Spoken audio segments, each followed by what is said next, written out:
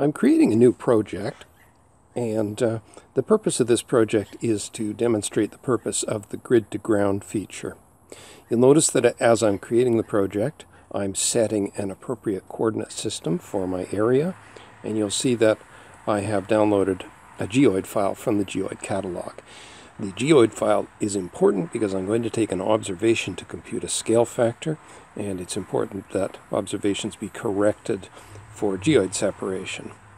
You'll notice that I am not going to scale total station measurements. That's because I'm going to be scaling my GPS measurements around the rough centroid of the project, and that will make it unnecessary to scale total station measurements. Now I'll create my project.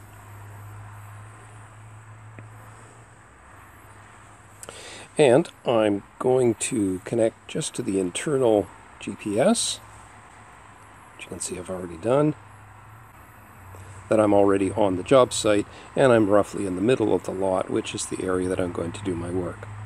So before I begin taking measurements, we're going to set up a ground-to-grid scale factor. So we're going to go to Project Data, GNSS Local Transformation, and we pick the grid-to-ground option. So this is a tool that gives you lots of options for inputting a scale factor. If you have a scale factor from a static processing report, then you can use that. But in this case, we're going to calculate one in the field. Once I pick Calculate, we see we have different options. You can input either a latitude, longitude, or coordinates if you wish to define a point.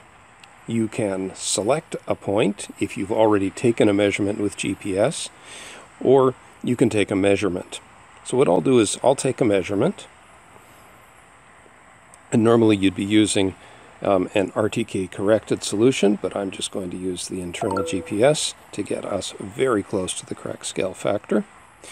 And so now it's already computed what the coordinates are, and you'll notice further down that it has already computed a combined scale factor. If we pick on this chevron, we can see a few details about the combined scale factor.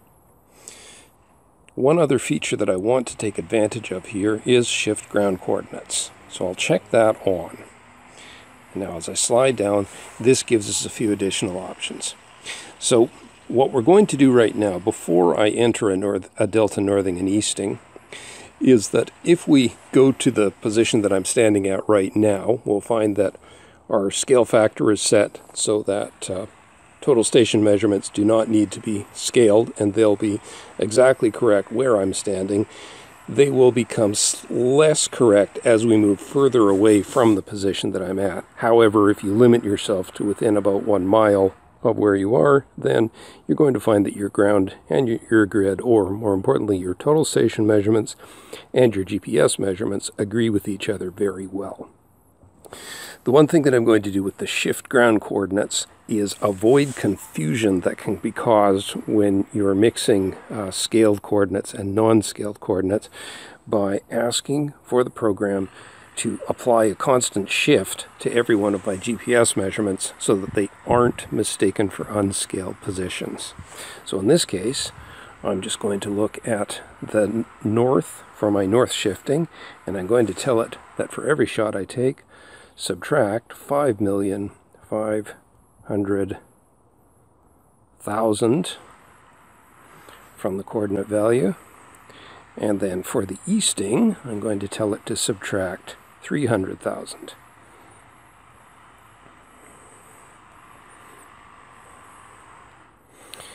And when we apply it, then it gives us a summary, and it gives us a little reminder that the observation I've already taken will be corrected for that shift. So here we've got a summary of the statistics and the combined scale factor. And you'll note, if you look at the destination north and east, that that's roughly the coordinates that we're going to be working in. So I'll pick on Done here.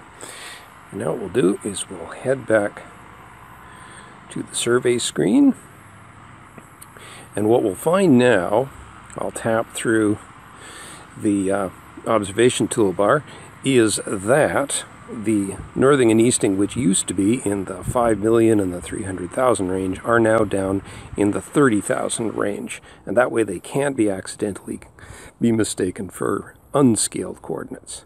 Now we're ready to start taking further observations, and if we want to connect to a total station later on, we can shoot between them and the distances will agree. Thanks for learning about the grid to ground tool with me.